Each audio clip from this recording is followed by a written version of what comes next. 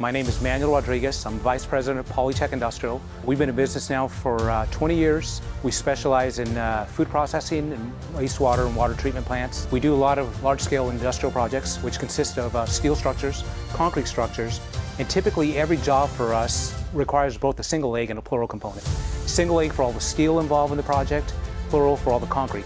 We only make money when these pumps are running. So part of the quality that we deliver really is part of the equipment that we have. If we don't have quality equipment, we can't deliver a quality product. We had a total of 7 manholes that we sprayed today. We had a small 15 kW generator, plugged in the E-Mix, went to the first manhole, sprayed them in about 45 minutes to an hour, and essentially just went one by one, spraying them all out. Some of the manholes were in the middle of the road, some were pretty tucked away, but we had no problem driving our trucks right up to it with no trailers, no compressors, and spraying them. 5 years ago or 2 years ago, that wouldn't have been the case. We would have been probably doing 3 manholes because you're navigating all that equipment, 2 days to spray 7 manholes, where today, a good example of that is with the E-Mix.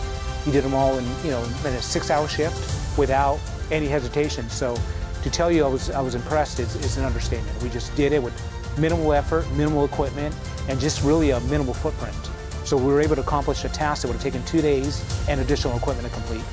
Hence, money saved.